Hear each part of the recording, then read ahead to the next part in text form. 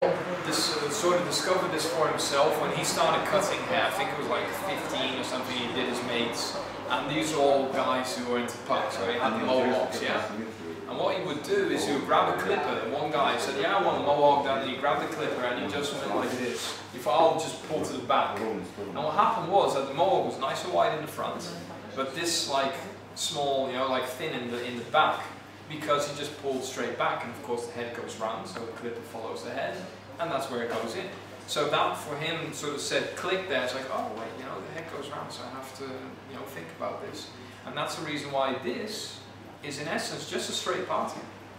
It's only, it looks like it's curved because the head goes round, and that's pretty much it. There is one little thing though that I did here, that if the hair would be longer all over, I would do slightly different. It's very minimal in this case, very minimal. Try to keep that to the bare minimum as well.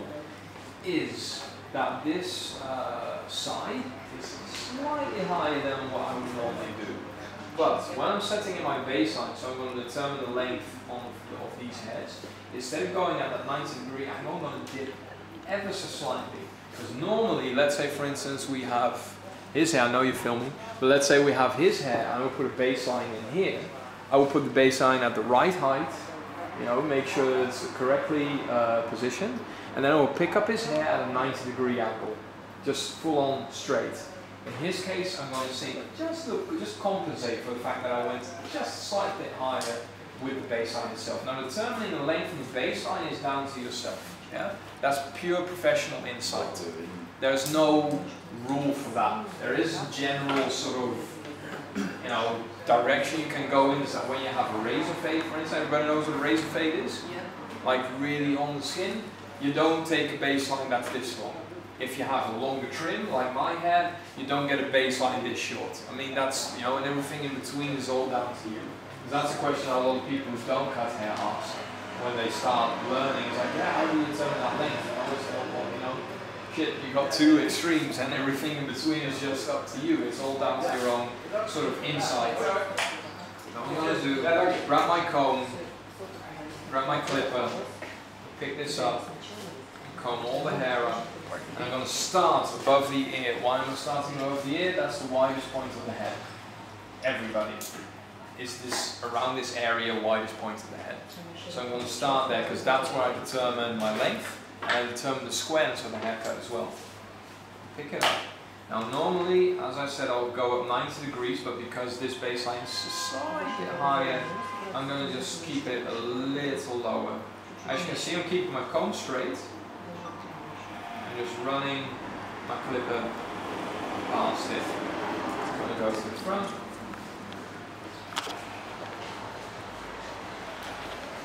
I'm going to follow the head round in front just ever slightly as well, which means that my comb goes straight and I go in ever so slightly. Only for these types of haircuts. If you have really longer trims, you can go straight forward, but when it gets a bit shorter, going in ever so slightly just helps with a little bit of heaviness here. And I'm going to follow through to the back. I'll pick it up again. As you can see, I'm holding my comb straight, yeah? Only in the back here where the head goes into the neck is where I'm going to create a slight tilt. Why? Because that's all down to that head area going into that neck area. Pretty much it. That's why here is where I slightly tilt inward, but also again, subtly. I'm just gonna comb through again and just clean up, have a quick last check of everything, make sure everything is nice, clean, yeah. Okay, now this can be short, so I'm going to set in straight away. Now this, for who of you is also a hairdresser? I know you're probably a hairdresser. Women as well? Yes. Have you ever done women as well, as in female haircuts? No, okay. You have also, cool. So what we're going to do is I'm going to set my comb diagonally, like this. I'm going to find my baseline and work from that and put my comb on the skin. But all the way down here where the ear connects to the head and the top. You can skip it, or you can put an extra step in between, going straight down and into the skin. In this case, I know it's going to be short. This way of working is not too different from grabbing it between your fingers and cutting it with the scissors. The only thing is, these are your fingers, and these are more scissors, pretty much, because this is, I don't even know how many teeth this has, but this is pretty much just a line of scissors with an electrical engine attached. It's not really any different. So I'm going to set in, find my baseline, which is over here. Just going to take it all off. We'll come back later to that front and clean that up. All the way through. Just. And why do we work in a diagonal motion? If you work too vertically, you keep losing your connection from the last bit you've done. If you work too horizontally, it is possible, especially when you have a bit more of a, a bit more experience, what you're doing. But you do run a risk of creating a stair, like a staircase, which is, of course, not something we want. So I'm just going to cross it. Cross it, take some thickness out. This is still a sketch phase, so there's not too much I'm going to do to this yet, but I do want to make sure that the sketch is clean at the very least.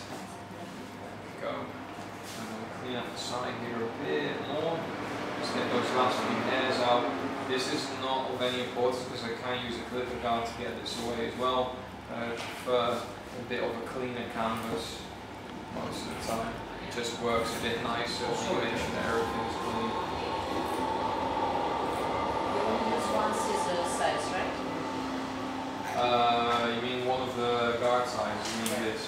Ah, depends on the haircut. It really depends on the haircut. There are different ways. There are different ways of doing this. There are different ways of doing this.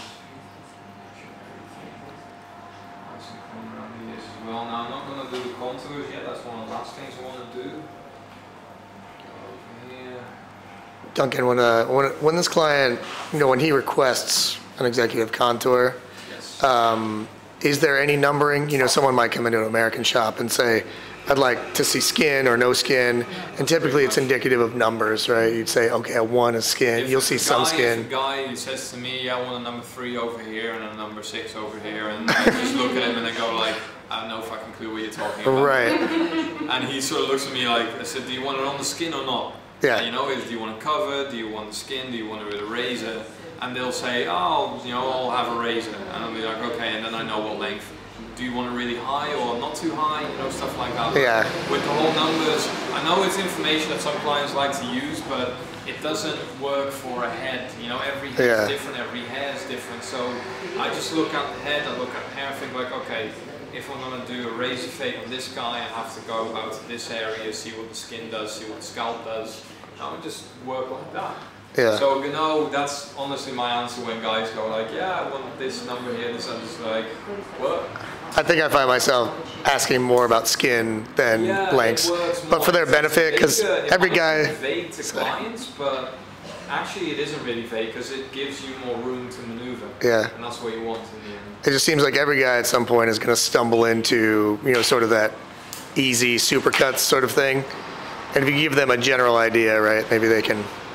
Yeah, and after a while, especially when guys come to your barbershop a bit more, they will also know that you do the, they can say, oh, can I have it like last time? If you cut a lot of guys, can say, oh, we did this and this and this. Fair enough, we'll go for that. Yeah. This one. Right. So in this case, you've already consulted with him, and I had a little bit of a chat with him. Yeah. I don't go in.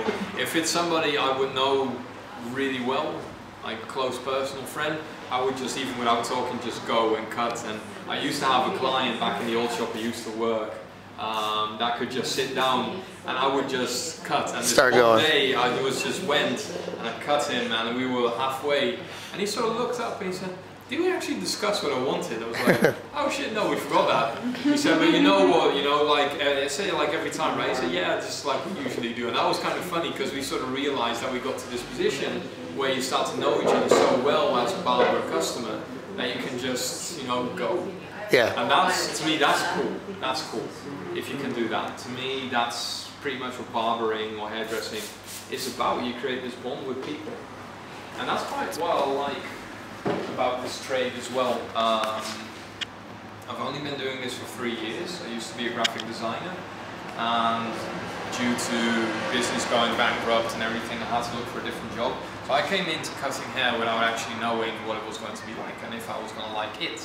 But the social part of it, apart from the fact that you can be really sort of neurotically precise and get the whole shape right and everything, the whole social part of it really spoke to me. I was like, you talk to different people every day about different stories and things and experiences, and that to me, that's, I don't know, that was cool.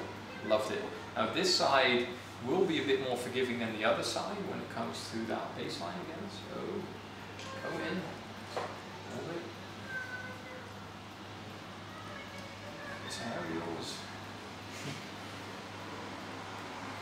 It's too long. No, it's not too long. It's very stubborn. It wants to fall back every single time. It's heavy, huh? Pretty much. Circular pattern. There we go. Now, front of the ear is pretty much horizontal. And then once you get behind that part of the ear, it's where the head starts going in. As you can see, I'm not making that curve or dip myself. I'm just following the shape of the head, making sure that I don't dip or anything. Because that is something that a lot of people do, is they will curve down by themselves like this.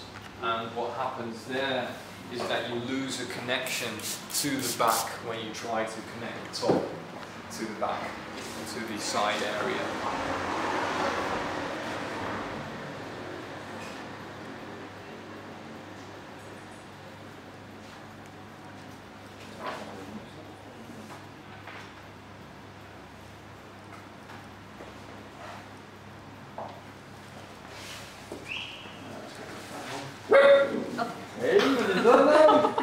Oh, nu word je wel actief. Oh, he thinks he's such a Rottweiler sometimes. The Jack Russell syndrome. Yeah, definitely. The same. Oh, somebody's whistling. I have that one too. A bit of bark. Yeah. Compensate for our size. Everything's good. Everything's fine. I was telling Duncan earlier, I'm glad his doggy's here because it makes me feel like at home because we bring doggies. Well, Rob used to bring Paco quite a lot, but Paco's starting to age and he's not as mobile anymore. He's fartier than he used to be though. He's Just like Rob. Just like Rob, yeah. Comes Just with like age. me as well. Comes with the age. No, but it's Paco's really is a big sort of company bear actually. So it's really, but it's good to have a dog in the shop. I know in the States this isn't allowed everywhere, as far as I know. Mostly in the Hygiene and everything, shades. yeah. Like we have a over headache here, with it. of course, you can't have people that don't like dogs. You don't want to have that in your shop, and when people don't come to your shop because you have a dog. But I was like, it's a small dog. We can put him in the back. We even have a fence so he can stay in the back. But I think nobody is buying a dog today, right? Nope. Right? I think everybody's okay with the dog, yeah. We're fully booked for the week. Nice. And I got a really good model for Friday for you guys. Who's on Friday then? Carl. Oh, nice. That's Yeah. best there. Yeah, Great beard. that's good, yeah. Great model. So it's nice to get nice cute hair. I'd agree. We always try to get like people Especially with with hair models, these yeah. 3 days. Yeah, you're not 100% sure. You always ask the guy, yeah, you have good hair. Last week we had like a guy like Rob Friend with 6 hairs. Then we got somebody else from the street because you don't want to have that. But I actually asked the guy, I his know. friend who booked for him, does your friend have good hair? He's like, yeah, he's got good hair. And he came in, it was peroxide blonde, and he had like the gaps in the front that were huge, and it was this short on the side, this short on top. And I sort of looked and I was like, how the fuck is this good hair? What do? Yeah, so don't leave that up to. I would kill for that hair, but Yeah, true. I have even worse hair. It's sort of like, as a barber, sometimes you have to tell a guy that he's a little more bald than he actually thinks he is. Yeah. Look, I had a guy, he came in, he said, yeah, I let it grow a little bit. A little off the top. What can you still do for me? I said, oh, let's do it like this, you know? It's that time. And then I did that, and yeah, he was really a little bit insecure still, you know? And then after a few weeks he came back and he was like, man, that's the best thing. Yeah. What a great idea, yeah. It's just you need to get past that point, I think. At some point you just need to realize. Yeah, I never had that accept. point. Yeah, of course. As a hairdresser, I was like, shaving stuff. Look, I hate the disconnection in the barber world these days. Or not hate, you know, that's new school, but with old school barbering, you want to have a fade in there, you want to have a connection. But back in the days, I was just shaving my sides, bleaching the top, and then bleaching because the top was getting thinner, you know, like putting some matte clay in there so it makes it a little bit more. And then at one day you were like, yeah, no, it's not going to work anymore. Just shave it out. And I have to say, it did pretty good. I think people are going to react a little bit different on you when you go from too bold. You know, you look a little bit more aggressive or whatever. I don't know what it is. So people are that will make it grow out more natural as well. So it will look good for a longer period of time. Okay. Then again, of course you want to have your clients back.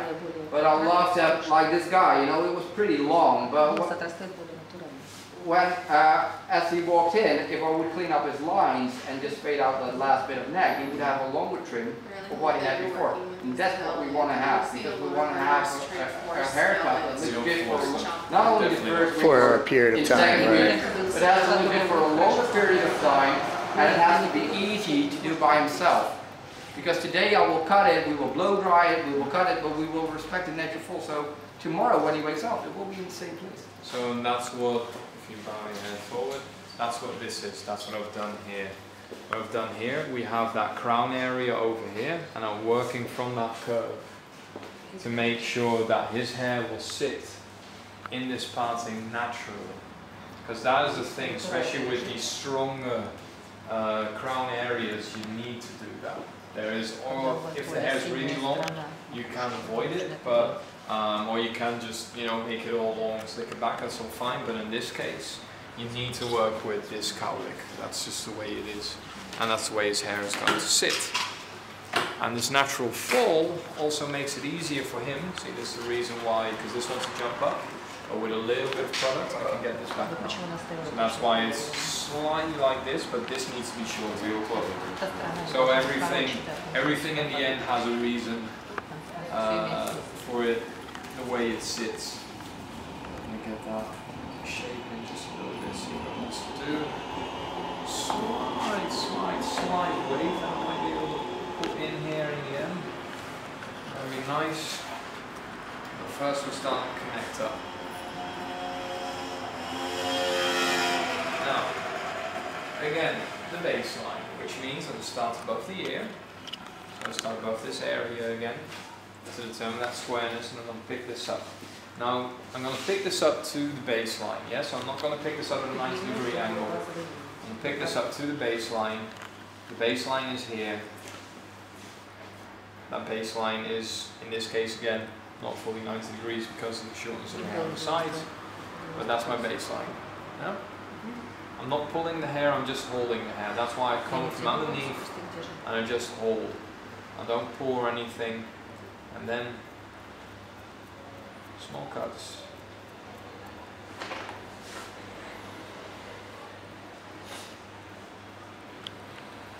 it up.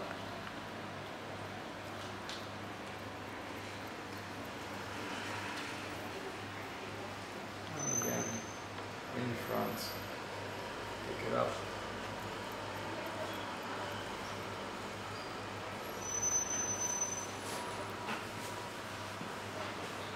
And I just move to the back, as you can see, like I did with my baseline when I set in with the clippers. I start above the ear, I move to the front, and then I go to the back. So I clean up this area, and I use the same structure for every single client, every single haircut. I always start with my baseline, no clipper, then go in sideways, also determining length depending on the haircut he wants. Then I'll go to the top, do the same thing, front, and then to the back into the V shape, and we continue on from there. And I do every client the same way, whatever the haircut, always the same structure. So this is ultimately you removing the bulk This is all bulk removed, that's why it's still wet. before we get into detailed work. Yes, because detail work is dry hair for us. And I'll show you that in a minute when we get to that point. Now for his head, are you going to get tighter on the sides, or are you as tight as you plan to be? Depending on, I'll see what the hair does when it's dry. I do prefer to make it a bit of a softer finish, but we'll see what happens. I don't like to force myself in too much of a position at first. Now what I'm going to do here, because this side I have now connected to that baseline. Yeah, it is jumpy hair, so I have left slight bit of length here so that it is stylable without it just jumping up all the time. Now this side I'm going to go, what we normally would do for a symmetrical haircut is go from ear to ear, over the top of the head, split, comb this all over, and what I'm going to do here is I'm going to do the same connection as I did on the other side.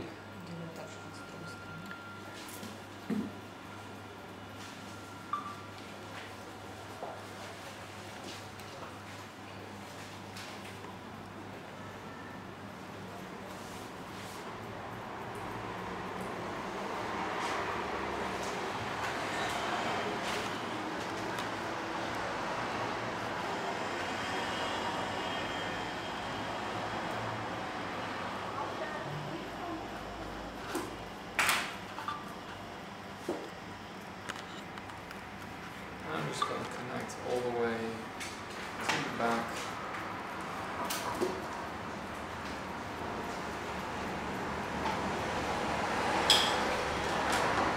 And why shears versus clipper over comb? Because we're a barber. Yeah. I think that's the biggest reason, yeah. We even have a shirt, weapon of choice. You have like skeleton hand, you know, like even after that we're still holding that clipper. You know, we try to do everything like, mostly like shape it up like the sketch with the clipper, yeah. So you get, and I think we're going to show you over the next 3 days as well, is that even with a longer trim and stuff, a clipper can really have like something over cutting with shears between the fingers.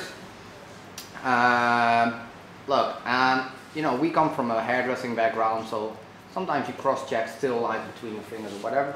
Well, we're going to show you, especially also with the top, if you put stuff between your fingers, you're mostly over-directing. So you're getting a concave line. How even secure you do, like you know, like with Frida's doing everything, like, or what's that? Yeah, Precision parts. Precision, like the really, you know, like in this already like 10 precision parts, you know, it will take a lot of time. And I think you can save a lot of time when you're working with your clippers, getting that shape in there, and then you have a lot of time left when we start cutting with shears after the blow drying. And then after the blow drying, because when the blow drying, we try to respect the natural fall as well by blow drying the roots, over skin, blow drying the roots first so the hair can find its own way, and then you put the shape in there. And then we cut it from the shape because then you can exactly see what the hair is doing. In wet hair, that's the basic. In wet hair you will lose a lot of details, weight, you know, the natural fall. It will disappear. So we leave a lot till after the blow dry because that's where you can find all the little details where you can change a lot, where you can find the weight, where you can find like how short you can go without jumping, stuff like that. So what I'm going to do now, I've done the side. I've connected this back area, I've connected the entire side over here to the back.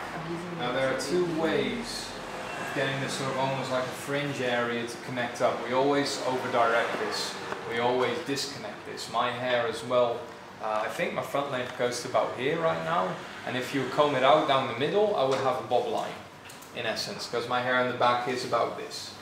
So as you can see, it's like a short bob, which is, when you think about it, yeah, but when you think about it, when guys see pompadours, they only think like James Dean, Elvis, and oh, it's a manly haircut. It's just a bob line. No, all jokes aside, it's the front we leave disconnected.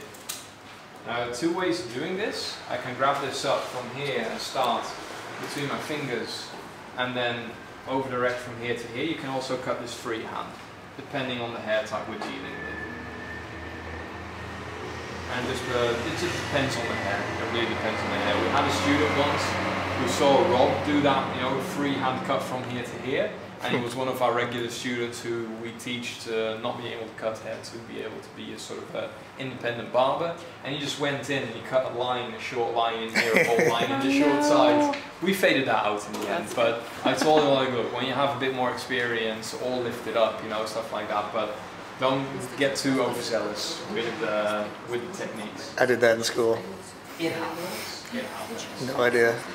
Sorry, man. Just really sit over. Just gonna come and cut.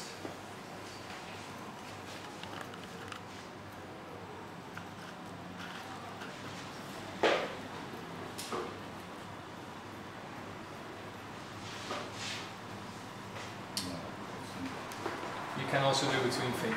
Yes, that's also possible. It depends. It really depends on the hair. It depends on the hair. Because sometimes when a guy has like wavy hair texture, like I have for instance, I would do between the fingers, but he has nice straight hair, so when you comb it down, it just sits. And you can just, without forcing it, you can just cut. Don't drop it. They're a bit too expensive to drop. And it's weird, right? Because these are probably the most expensive scissors I have, and this is the only thing I use them for. Pretty much. When you think about it, it's a bit weird, but you know, it's always nice. It's always nice. So, that done. Who is familiar with this? Yes. Anybody else use the grooming tonic? Does anybody of you know the Suavecito grooming spray as a brand? No? We use Suavecito in ours. It's pretty much the same, or it's not exactly the same because this is not a spray, Yeah. but it does firm up the hair a little bit more. Okay. In French, you guys from Switzerland, in French it says mise en pli on here. And maybe for some of the hairdressers, mise en pli will be a familiar term as well. You know when the ladies get the rollers in and underneath the drying cap, you know, like the big egg-shaped thing that goes over the head. They will put a similar product in back in the days. And this is pretty much what it is. I used to really, back in the old shop I used to work at, I used to hate this. Because I thought it was the same as this, the blue one. And I would put this in my spray bottle, and after a while the floor would be all slippery, and I was like, what the fuck is this stuff? Until I started working here and I realized what we use it for, and it's absolutely brilliant. It really does the trick. So I take a good amount, I spread it out in the hands. First I work the side parting, really going from the root area into a little bit of the length, really making sure I get the entire root area done, maybe. And what's your general goal with this, Duncan? What's your general goal with this as far as This stuff progressing with the haircut? I use before blow drying. Okay. This I'll use because what it does when I blow dry the hair with this in it, it will firm up the hair a little bit. It will give it some rigidity. Okay. It's not even comparable to a mousse. It's I can't even. There may be salt spray, stuff like that. You know, it just makes it firmer and a little bit more. Gives it more rigidity, actually. Is it? It's. I hate to say dirty hair, but like that halfway point in your day, right? It can have that feel when you use it. As a man, you can always tell like the difference between. When we blow dry this is for the next step. Blow dryer. I have one client that comes in, he has really long hair, and he loves that stuff. Yeah, After it he works. washes It's quite it firm. just smooths it out for him. Another funny anecdote, there's a French guy who uses the Rosal product and he sells this all the ladies who are about 60, 70 plus. They use it a lot. Why? Because they can do their waves and rollers, but it makes them smell, according to them, like younger men, which they like. You know, it's that smell that sort of reminds them of back in the day. You know, which is, and that's for him. That's in France. That's his best-selling product there, because all the older ladies buy tons of the stuff. You know, I work in a college town, but there's a lot of older locals, and they, myself and another barber sells Ruzel, and they really love it because a lot of them will smell. Yeah.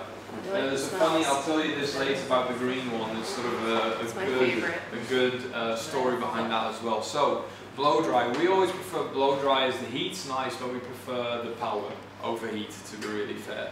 You need a blow dry that can blow properly. That's as simple as it is. So, the first thing I'm going to do, this is going to be a bit loud and I hate shouting over blow dry, so I'm going to explain this in advance. I'm going to hold the hair here with my hands and I'm going to blow dry that area of the part. And I'm going to hold this and I'm going to blow dry that area of the part, and depending on switch it around, it doesn't really matter as long as that part is blow dried in. Okay?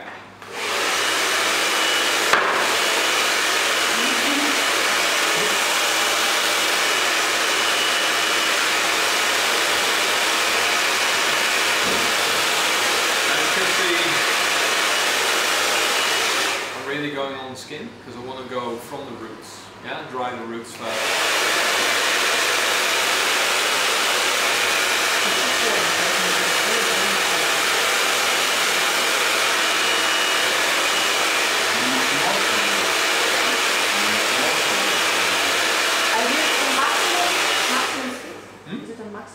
Maximum speed, yeah. No, middle heat and maximum speed, yeah, always.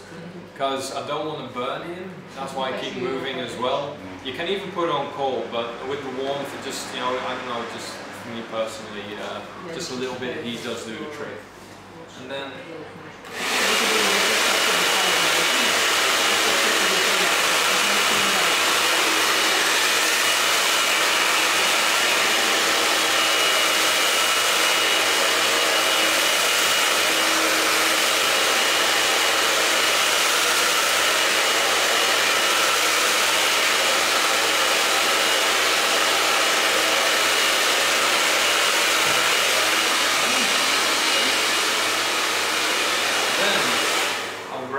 ventilation brush, as you can see, there's holes in the back.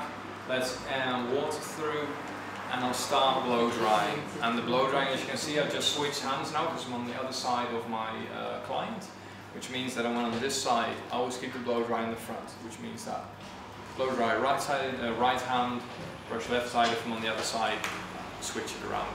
Sometimes I get clients that are kind of intimidated by the blow drying and the brushing and stuff because they do that, and so they ask me like maintenance at home. So what? To do it themselves is why Yes. they're into. Well, we will never force a guy to use blow dryer at home. Most guys, even if they have it, they will deny it. You know, it's one of those things. But if they do have a blow dryer at home and they do use it, hey, way to go, because it does improve the style you want in the end. But we use the blow dry here properly, so he doesn't have to use one at home. That's sort of what we try to do. But of course, sometimes you get guys that do have a blow dryer at home that do use a blow dry to do their hair. Especially guys with particular types of haircuts. You know, guys who like the big palms or stuff like that. Even the guys that are a bit more vain in that sense. They say, oh, yeah, use blow dry because they find that it improves the styling in the end. Hey, fair play, you know, bonus points to you for doing that. Because there is still the stigma, like what we talked about this morning about being a man in the hairdressing business like 10, 20 years ago with the whole gay thing. It's the same with blow dryers still for some guys. They will be like, I don't blow this for women. And I always tell them, like, look mate, you know, because especially when guys ask me like, yeah, how do you do your hair the way you do? I say, shit, I use a blow dryer. Why? Because it gets the shaping right.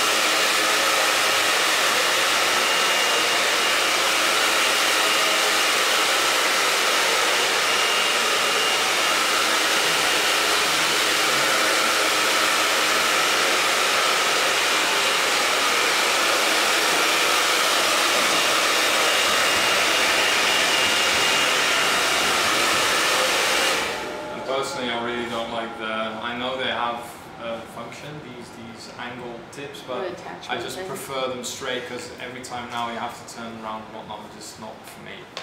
It's not.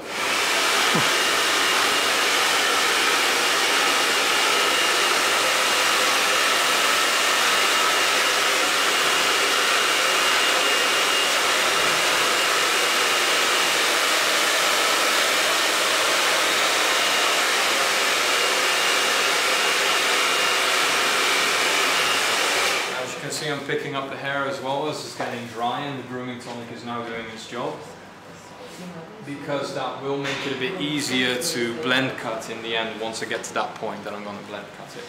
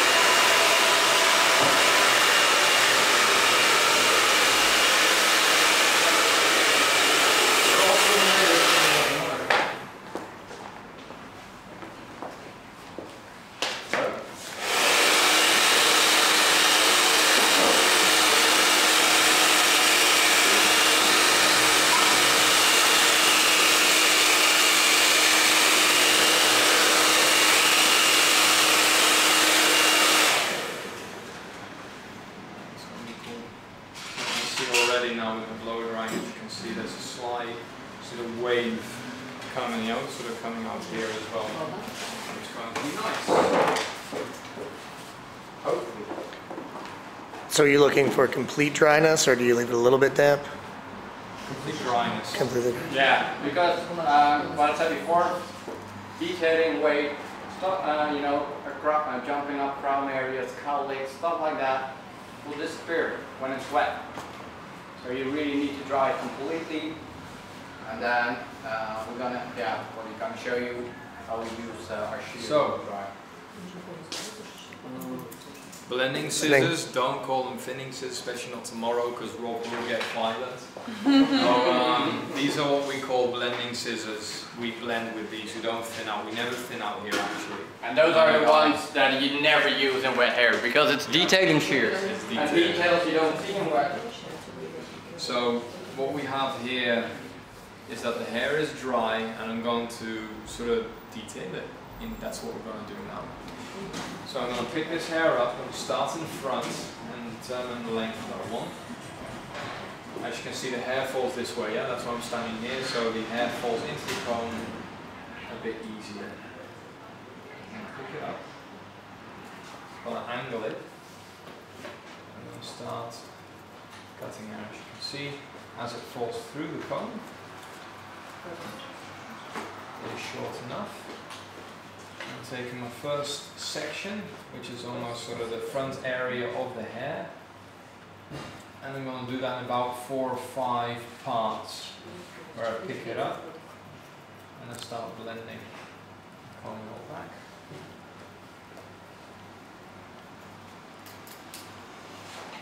And go to my second area, find the connection that I did in front.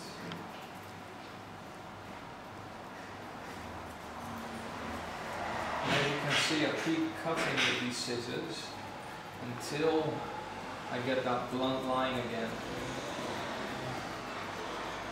Just making sure all the hair is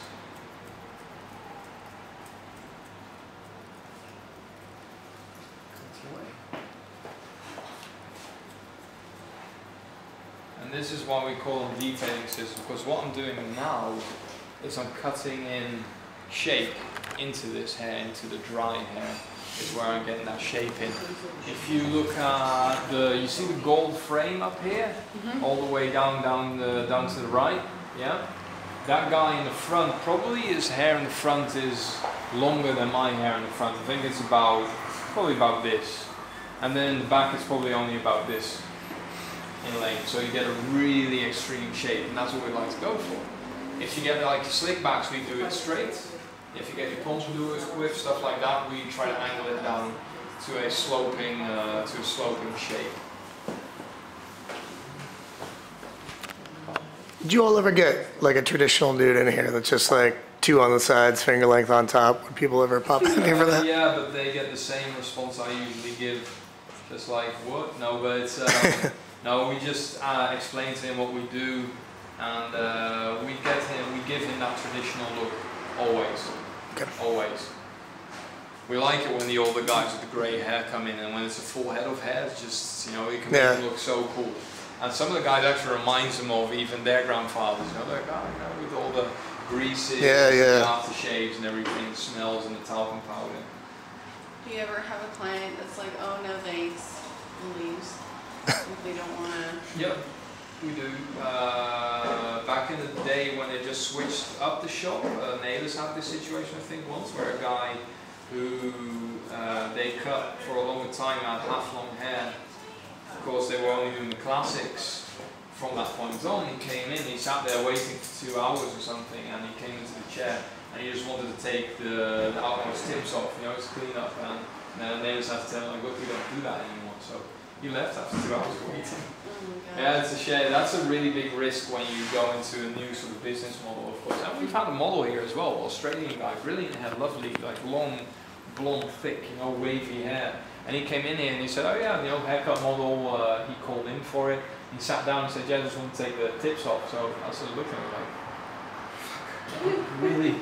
And I looked at him and was like, look, do you see what we do here? And then pointed at all the pictures on the wall. So I looked at like, you're a haircut model, yeah? For us and this thing, so yeah. So do you understand what we have to do to your hair? So I looked, and he actually got kind of aggravated about it. I was like, dude, you're not the one supposed to be aggravated. We're trying to get models here for everybody. You know where you're at. No, it's sometimes it happens.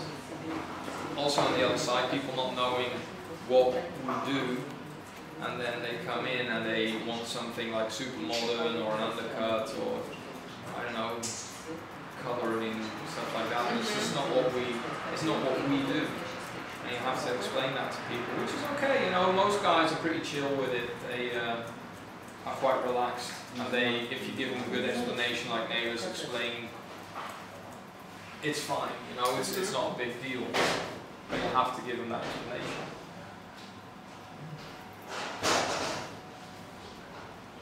And here at the back is where I'm going to round it off.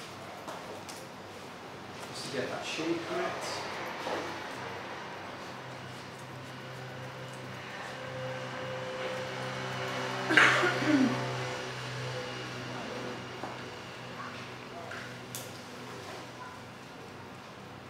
So will you use your straight shear on the top much for this haircut or at all? Only to remove bulk. Yeah, just if the bulk. The guy has double the length for what he wants because he hasn't been here for like 6 months. I will wet it and I will pick it up all to the middle like a mohawk between the fingers and just take off cut what you need. a little less than I want to take off. If I have to take half off, I'll take off a little less than half. Okay. So I have room to cut more off with these in the end. That's kind of the idea. Okay. That's when we'll use our regular scissors on top. Finish this up. So while I'm rounding this off, there is also a picture on the wall, which I'll point out in a second, which is in a silver frame and it's underneath, I think, a blue poster, if I am not mistaken. Yes. You see that back area is rounded off in full, yeah? That's what we try to go for in the back. If you have a brand like American Crew, for instance, what they do also very nicely, they tend to keep the back square. That's fine, you know, that's an aesthetics choice, which is all good. For us personally, that's a bit too heavy in some haircuts, so what we tend to do is we tend to round it off a bit more. Coming into a little bit more detailing here. Grab all this over and into here, some thickness. Duncan, would you explain the square back versus round to me a little bit more? It's just how bulky you want it. Okay. This is bulky. We keep everything square from here, from this angle around the ear, but we do round the back off because you just think that. Oh, you're talking about that, the 90 degree. Area. Right, okay. Everything behind the ear you can in a sense More round square off, on the side than fine. Keep it square up here so it looks square all over. I understand now. I found leaving it square on a lot of my clients, it would just grow out weird. It was an odd, when they would come back in. Yeah, you mean in the back or around Yeah, the ears? in the back. Yeah, fair enough, fair enough. Yeah. Yeah, it can get really bulky really quickly. So what we tend to do is we tend to round that off a little bit more so it just flows nicer. And especially when you get the guys with the longer trim haircuts and you're doing that roundness in the back, it makes it easier to get that taper fade in as well. Where you can really work it into this really from super long length to really short.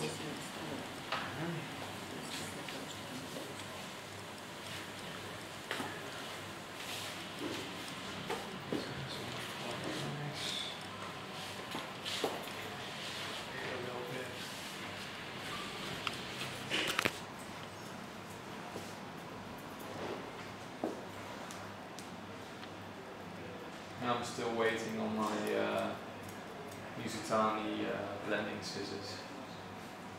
They had them for everybody. I'm left-handed, so they had them for everybody, and I used my left-handed and something was up with them. But the machine apparently where they made them in was set up wrong, so they had to go back and they had to redo the entire machine. Which is, I mean, to me, that's amazing. You know how lovely that is that they do that. Yeah. Schorem Class. And they're good. Yeah. Yeah? Yes, yeah. So I'm still waiting on my Musitani blending shears. But we tend to use these scissors the most, I think, out of all the. Do they have you guys test them out before they Yes, as well. But the owners test go to them. market? Yeah, the owners test them as well. Yeah, it's a sort of a sponsorship combination deal that we have with them. It's really, it's just really genuinely nice to work with a brand like that because they make really nice quality material. Yeah. And my coworker, What brand? Musitani. I have Victoria blending shears. I like them a lot. Also very nice. As long as it's Japanese, mostly actually, they're good scissors. I mean, of course, you have the crap brands on the market with everything, but yeah, Jij had op Facebook in. also very nice. Was jij Dringelmodel geweest voor Duncan? Okay, which one do you I have Hattori, the thinning shears, blending shears, and then Camisori regular shears. The Hattori ones I chose, they're wider because of the university. There's a lot of ethnic hair, so I do everything from white, Asian, black, everything. It is cool. It makes an interesting day. Well, we don't do a lot of black hair here. Sometimes we get people in. We had a few weeks ago, we had one of our students who booked somebody for a flat top haircut, but he hadn't seen his model yet. So the guy comes in and he had black hair. And Victor looked at me like, oh shit, he'd never done that before. So he went in, clipper over comb on the side. I was like, dude, don't. He looked at me, what do you mean don't? I said, grab a comb, comb it out, like really comb it out, and just flip on the guard and sculpt it, shape it. So we started doing that, and this poor guy, I mean, he was really trying, he was sweating and everything. He was flustered and all that. In the end, he ended up doing the haircut, but it's just to show him that black hair is a completely different game to play. It's beautiful hair. Oh, it's yes. absolutely beautiful hair. You can do really It cool takes things practice. with it. But it takes practice, yes. Just like anything else. Deze dag. If you hadn't done before, that's really nerve-wracking.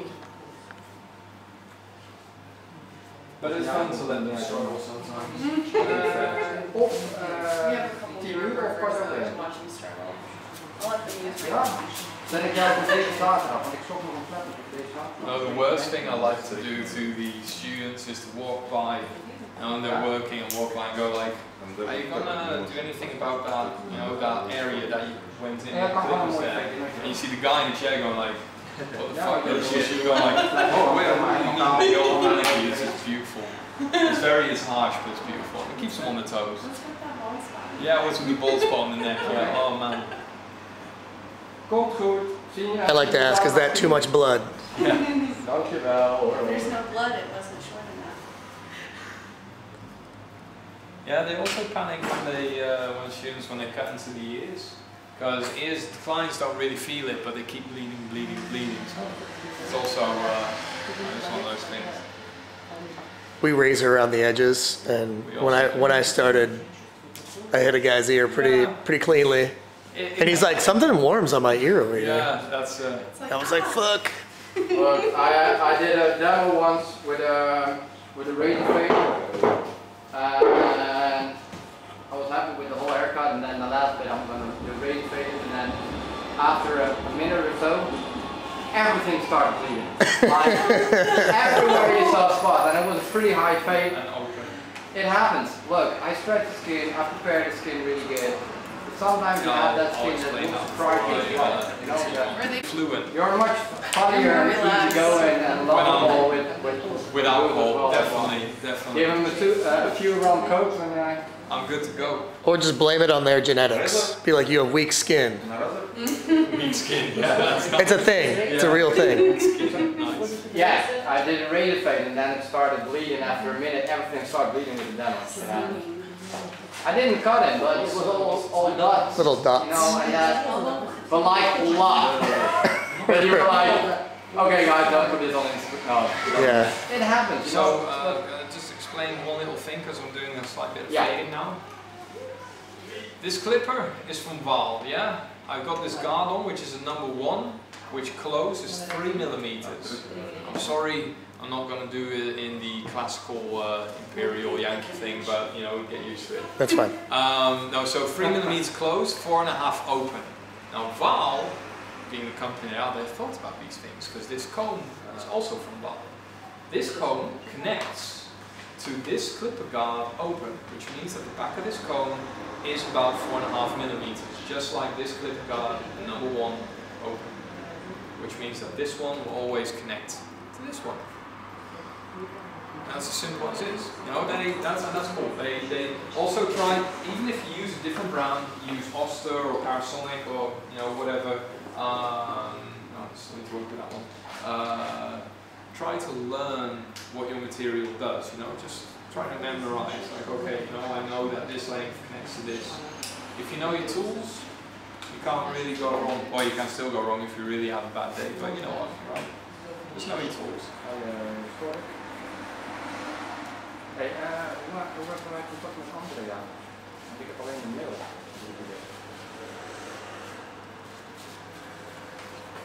Oh, daar kan ik niet vinden. I'm going to take that out later as well. So areas, dark areas here and here. Just going to stretch the skin comb in and just go over the comb. Not dig in too much, because if you dig in, you can get bald spots and everything. You don't want that. Als jij dat kan doen, 10 uur staat hij erop voor. Ik zie jou wel mooi allemaal. Doe, vandaag.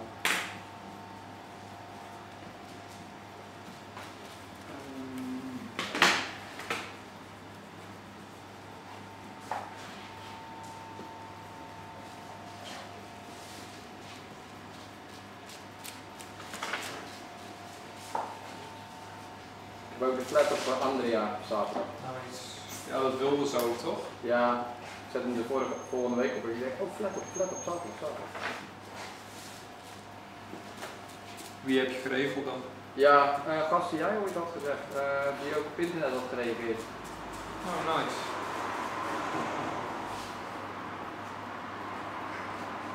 Altijd goed.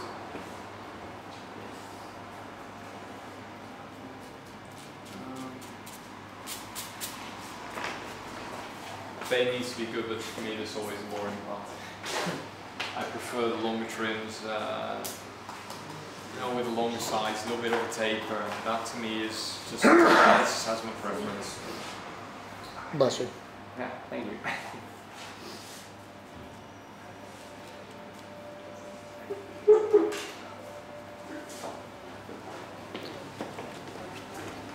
Is it Gesundheit in Dutch or? Gezondheid. Gezondheid. Gezondheid? Gezondheid is more German. Yeah. Yeah. In Dutch? Gezondheid. So it's almost the same. Yeah, yeah. But if an American said it, you'd be like, nice work. Ah, it's fine. we don't, you know. Now, look, like I said before, if anybody speaks any other languages from any other countries, I respect that because it's not easy. It's not easy. Now, so if an American says to me, Gesundheit, that's fine. I could say 3 or 4 very shitty things in different languages. Yeah. Fair enough. Everybody. I could say like, where's the bathroom in Thai, or ask where the bathroom is. That would be my priority in Thailand, but like hello, you know, in Thailand, thank you. I always try and learn thank you if I can. I don't think I say thank you in Dutch very well. Dankjewel. That's very good. Yeah. Is that good? Yeah. Probably better, more well spoken than most Dutch people. Now, the first thing I try to learn in most languages is to ask them where the alcohol is. So Thai is an interesting language, I guess, because it's all about inflection, right? You could use the same word, like na and na, or sort of like one's dog, one's horse. But it's very, what surprised me in Thailand, it says very, I know it's very sort of nasal and everything. It's fine, but it's just, yeah. Yeah, that's right. It kind of caught me off guard. There's a lot of that, right? I learned a tiny bit of Tagalog, which is Filipino. Tagalog? In the fish canneries. In the fish canneries, nice. Okay. I've never even heard of Tagalog. Yeah, that's interesting. You're not supposed to call it Filipino. It's Tagalog. It But sounds you worked in a cannery in Alaska. It was pretty hard, actually. Yeah, it was think brutal. about it. I'll only do it once. It's a good experience. Because he was already saying, being from Toronto, that my brother wants to be a truck driver in Edmonton. And I was like, oh, we can drive trucks in Toronto, you know, because Edmonton is really freezing. And it's true. It's in the harsh places.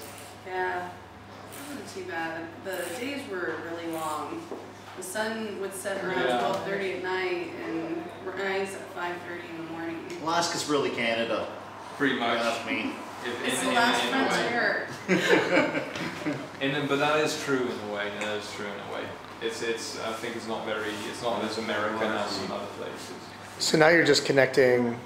Yeah, just connecting up, taking out. Any imperfection or Yes. any strays. It's only like 230 miles away, right? Yeah. Or It's just around the corner. Yeah. I'm just I know you detailing take it a out right ferry, now. you Just go going stay in, at the port, connecting look up, at taking fish. some heaviness out here and there, refining.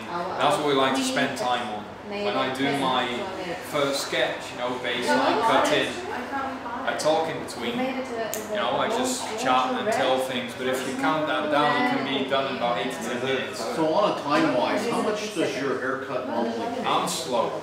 I'm Like, about you know, 45 minutes to maybe an hour depending on the haircut.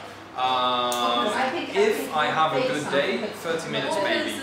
Nails can do it in 30 and still be comfortable. If he has to do it in 20, it will get annoying for him. It will take the fun out. But we, on the other side, we say 45 minutes to be able to get some good, because we want to do detail. And we ask, Big argument over it. well, we ask 35 euros for a haircut. Holy smokes.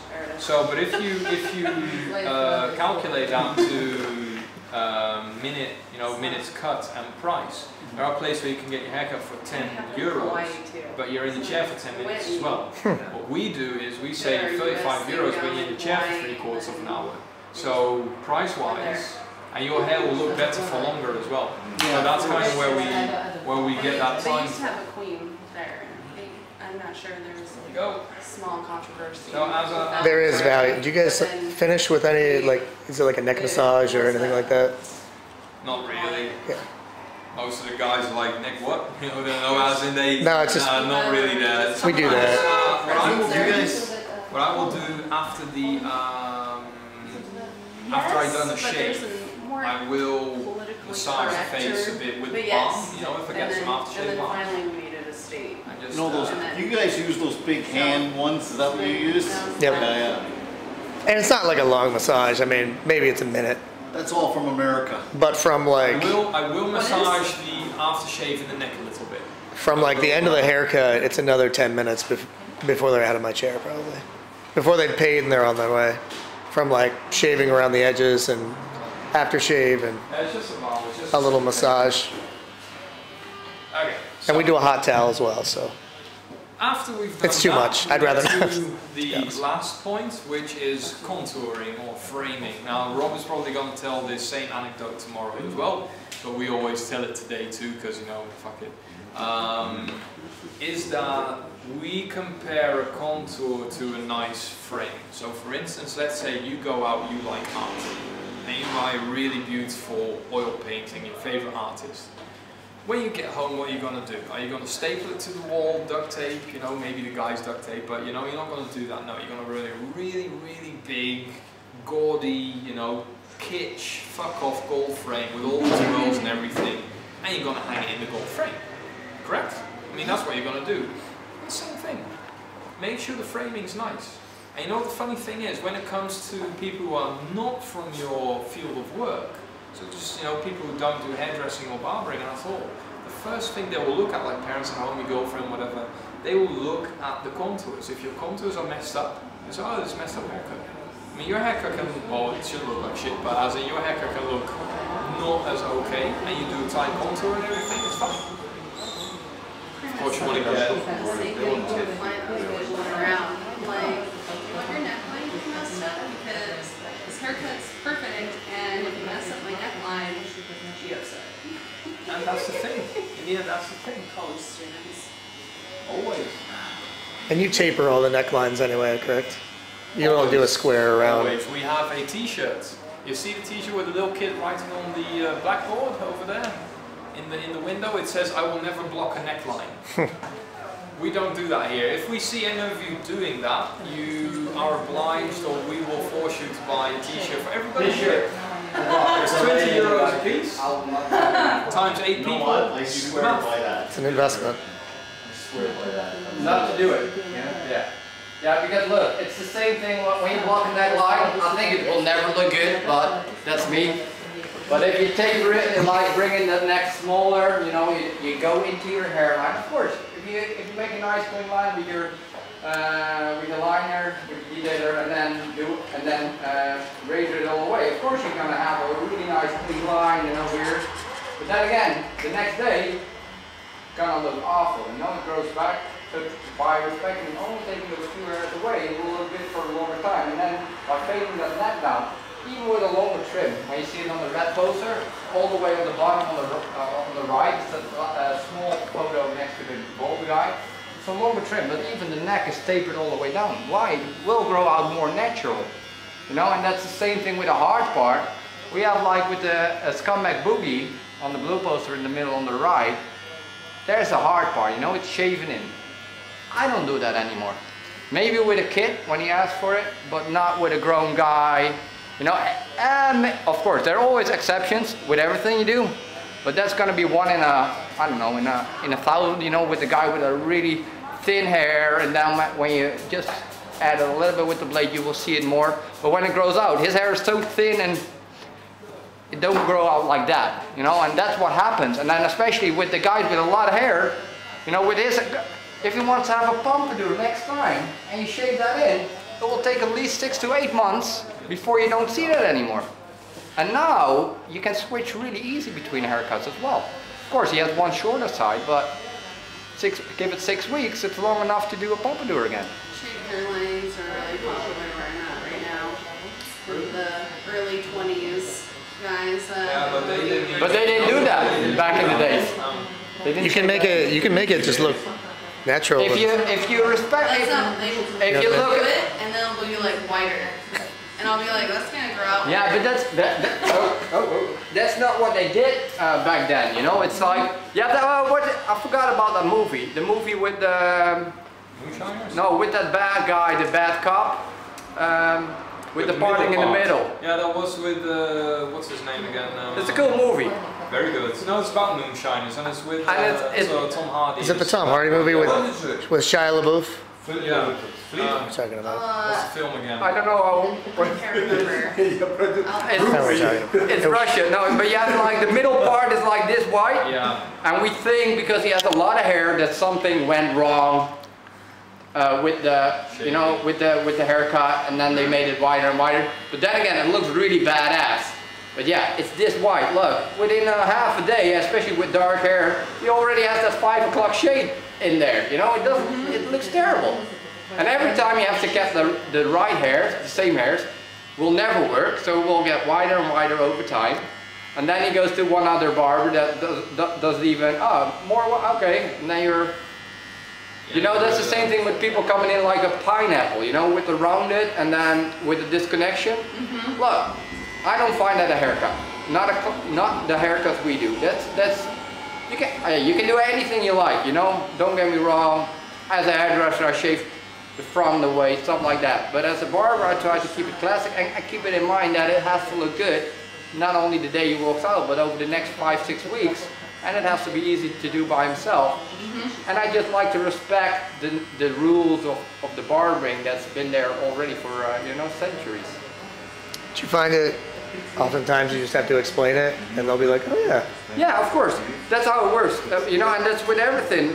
Sometimes people say something to you and you're like, nah, it's so normal, it would be, you know, it's so obvious, but I never thought about it. And then when you explain it to somebody, or somebody explains something to me, I'm like, hey man, that makes sense. I'm going to try that as well. And then sometimes it works, sometimes it doesn't. Sometimes you make it your own, part of your own thing. Because that's what we try to do, is that after 3 days, you're here like, hey man, you know, I picked a few things up. You know, I will take some with me back home. Some of them I will forget about, something I will implement with my own haircutting. That's what we want, you know, it's the little things that can make a big difference in the end for yourself. And then after 3 days on Friday, you're like, hey man, is that the only thing you do over here? Yeah, that's what we do. You know, it's not rocket science, but it's our way of doing it. And I think that's how you learn. Because a little thing, just to finish my story, is that 2 months ago, a guy used our grooming, or what is it? It's our foam, our beard foam. You know, I always use, you know, if we get a guy with a haircut and a beard, yeah, I like to do a beard demo or whatever. But I always let everybody finish the haircuts because that will take extra time. Then when I'm finished teaching, I'll get the guy and do the beard with everybody around it. And then I was doing the beard, showing the beard. And one guy told me like, hey man, you have that beard foam of yours, you know, I love that, but you know what I do? I use it before I'm starting to work on the beard and shaping it up. And I was like, I always finish with it, you know, as a finishing product. And I was like, hey man, that makes sense. I put it in, you know, you could shape it a little bit more up already, because you do a lot of freehand, you know, and then in the end it's like going with a hot blade through butter, you know, it works so good. Instead of like going in with the clipper in the dry beard. Never thought about it using, instead, look, with the hair we're using the grooming tonic before we blow dry, so we cut it still. But with a beard, never, you could use a little bit of grooming as well, and then cut it, you know, it will make it easy. And it will make it stay, it works even better. But I didn't think about it. I told Rob the next day, because it was on a Wednesday, and then Rob was even like, hey man, fuck, I never thought about it. 28 years. Yeah, and we follow a lot of people, never thought about it. So that's how you learn. Never think you're there. If you think you're there, you can't learn anything, then you find something else to do in life. Yes, I'm sorry, I lost the track Or of what die you were slow. saying. What was it? What was a good idea with the bird? Is that instead of like the product we use to style the beard afterwards, we use the product already before we start shaping it up. And then it works really good. It's like a hot knife through butter. Yeah, and there's a small, Oil. there is also this small thing that water, when the hair is wet, it's more elastic, yeah? There's a scientific thing how there's like 25% more elasticity in the hair.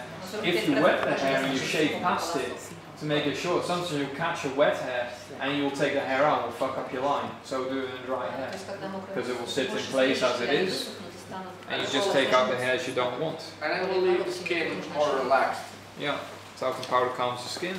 And I always use only the blade in front of the ears, around the ears, into the neck, and then like in the bottom part, like this part, we have a square, of course, we taper it all the way down, and I taper it all the way down with the lighter, but I don't use the blade. Why? Because a lot of times you go against the grain, or even when you go with the grain, it goes that short that when it grows out, you have that ingrown hair. So a lot of, because the skin is so soft, so a lot of time when you do the blade over here, the next day you will have irritated skin. So it's, yeah, it is smoother for half a day, but maybe like 80% of the time you will have irritated skin that lasts a week. So it doesn't make sense to use it though. You switch hands? We work out, we use No, the not hot with the button. Oh, razor. okay. No, only with the since clipper. we Yeah, offer that that- service, if they're more sensitive. No, I'm pretty left-handed, but just a clip. Every time I'm way behind. Maakt thuis zijn er bang van. En straks echt de cv word je echt goed. Kan overal aan de bak. Not myself. Nou, mocht willen. Green Ruse will take one. Fuck! So, Fuck yeah. Yeah? 3, 2, 1, Okay. and we're live. So Duncan, what are you doing? Shit, what am I doing? I'm going to use some green rosal, my favorite. So I'm going to explain to On these whom? people. Yeah, on this guy right here. This unlucky son of a bitch. So no, so what I'm going to do... He's there over well, guys. In the golden frame, golden boy. When I was young. It's a golden... When I was young, 6 years ago. 6 years ago, there we go. So no, I'm going to do a little bit of background on the idea behind pomade and rosal and everything. Now, pomade as a product, for as far as I know, was invented in France. Yeah? And what they used to do, they used to take pig fat and mix it with apple puree. Why? If you take animal fat on its own, it smells really bad. You put it in your hand, it smells awful. So they put apples in, mix it up, and you put that in your hand, it smells nice. Now green rosal is sort of a throwback and a sort of an homage to that by having it smelling like apples, it being a grease-based product as well. This of course is the more modern sort of variant of this, because this has more petroleum in there and everything, which of course we sort of discovered with the whole Industrial Revolution, and then animal fat became obsolete. But before that, that's what the French did. They would grab their animal fats, depending on what kind of money you had, it could be bear fat, pig fat, and they would mix it up with apples. And that's where it comes from. So the pom in pomade is for apple, and the aid, for as far as I know, is from the lemonade thing, because you're mixing it up. And there you go. So this is a little bit of a throwback to that product. Also my favorite to use, because it has a nice shine, good medium malt, nice and sticky, and I'm going to cake his hair with it as well. So another cake away. Yeah? Don't add so much. I use double for my hair, so don't be afraid. How much do you use? That do you do? For a week? And this is nothing, yeah? No, but honestly, for my hair, I'll use double the amount of this. Look at those faces, guys. Yeah, everybody's surprised like, what the fuck? Yeah, that's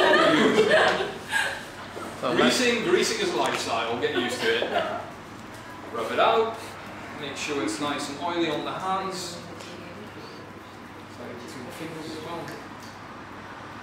Take away all the lumps and everything. Make sure it's nice and oily. We do not warm it up in a tin itself. You will separate the ingredients and it will mess up the pomade. So rub it out in your hands. See, nice greasy finish, nice shiny finish.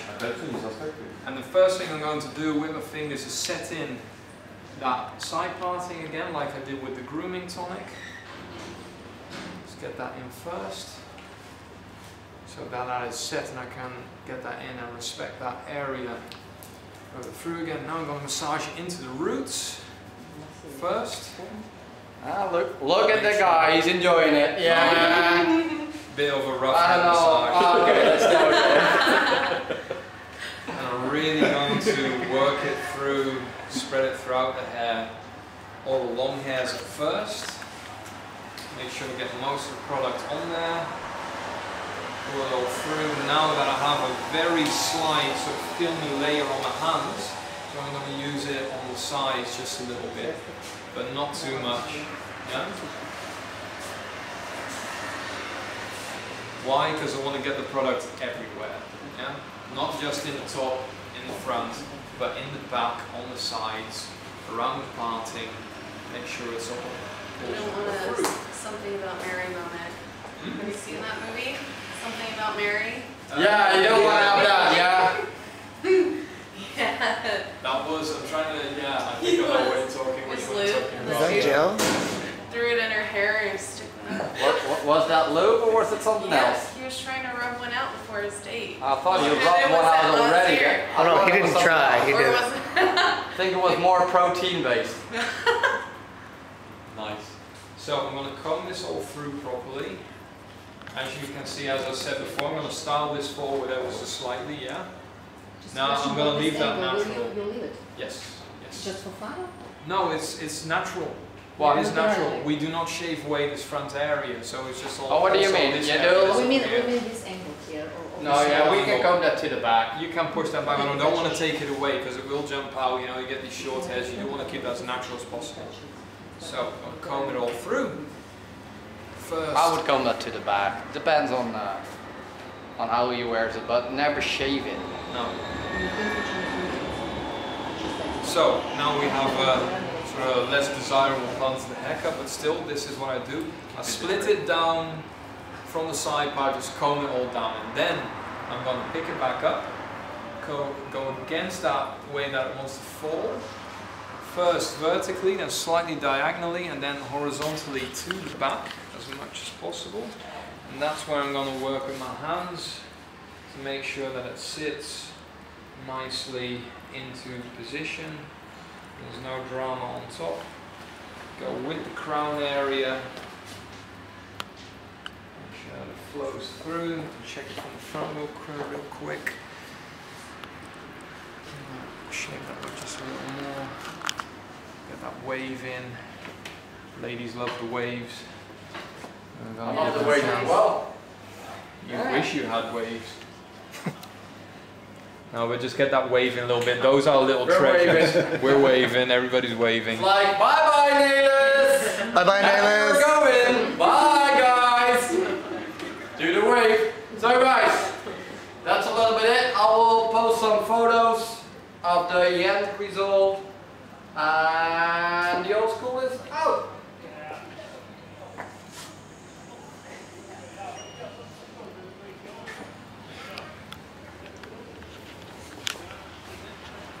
No, you're fine. And as you can see, we do spend a bit of time on grooming because we want to get that nicely groomed haircut, make sure it sits nice.